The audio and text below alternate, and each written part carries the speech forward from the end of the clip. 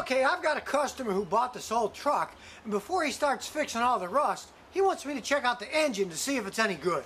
So I'll open it up and take a look. Now, it's obviously not the original engine. It's a much newer engine, but he doesn't know anything of the history, so today I'm going to show you how to check out an engine. All you need is a simple compression test kit like this. I paid less than 45 bucks for it at Harbor Freight Tools. And in this case, we're going to do a wet and dry compression test to see if the piston rings are worn. So first we'll take all the spark plug wires and the spark plugs out. We'll just get a wrench in a socket and take them all out. And out they come. Then we're going to analyze the spark plugs first.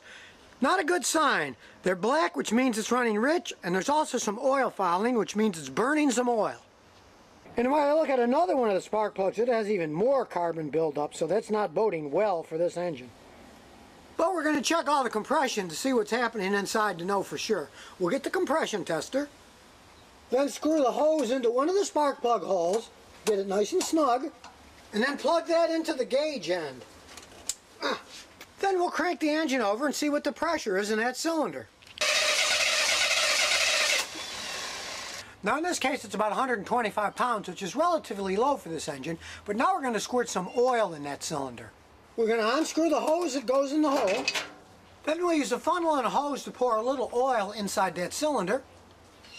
We just stick it in the hole and pour some oil in.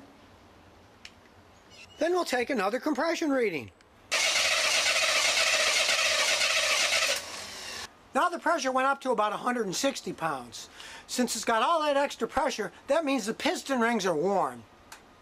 Because adding oil to the cylinder can help seal the piston rings and make the pressure go higher. It means that the engine's just flat and wearing out inside. Now I'm going to test the rest of the 8-cylinder on this car because the customer's paying me for it. But really, I know I'm going to end up telling them don't bother fixing the truck unless you want to put a new engine in it. Because when you factor in all this rust that's going to have to be cut out and fixed with new metal and a new engine, he might just give up on the project. So if you want to know what kind of shape your engine is in, now you know how to test it. And remember, if you've got any car questions, just visit the Scotty Kilmer channel.